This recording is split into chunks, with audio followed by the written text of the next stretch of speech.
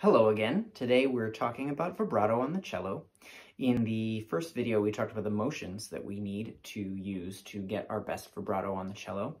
Before we're going to be able to apply those motions to the fingerboard, we are going to need to talk a little bit about the way our left hand is interacting with the string generally. And so that's what this video is going to be about. This is important because our vibrato is not going to work the best it can. It's not going to work optimally unless we are using the strong muscle at the top of our arm to turn our arm into the string. If we are using the small muscles in our hand that are designed for dexterity and speed of the fingers to get the string down by squeezing, pushing, or especially if our elbow's low, pulling, then we are creating tightness in the arm, creating tightness in the way that our arm is interacting with the string that the vibrato will have to fight through, and which will limit and tighten our motion in ways that are going to make our vibrato not sound very good. So we got to use the top of our arm to turn into the string. The reason this is complicated and why we have to spend some extra time working on it, even as we become advanced cello players, is that the angle is extremely important. If I'm going to turn the arm in to the string, I have to align all of the architecture of my entire arm so that that turning motion, this giant circle that I'm making here, is going to be going this way straight into the string and at the correct angle for each string and in each position.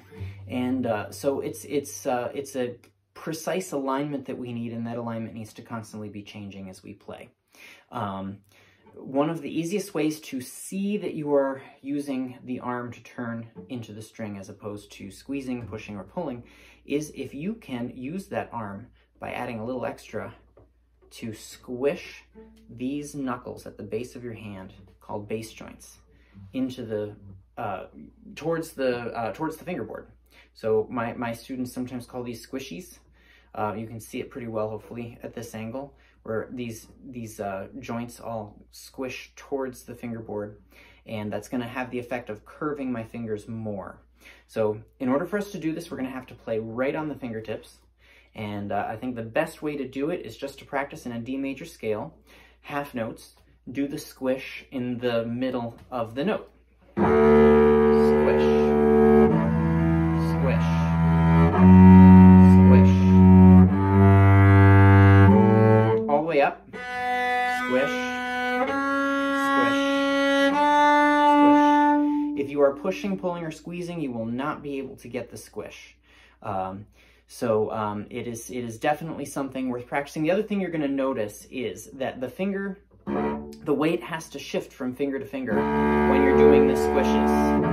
So I had to shift the weight to the second finger and shift it to the fourth finger to make a squish occur on any of those notes. That is something that is going to be super important for vibrato too, because when we do vibrato, I have to shift the weight from finger to finger if the vibrato is going to work. All right, so practice that scale, nice slow notes with a squish in the middle, and when you feel like you've got that, come on back and we'll talk about the next thing.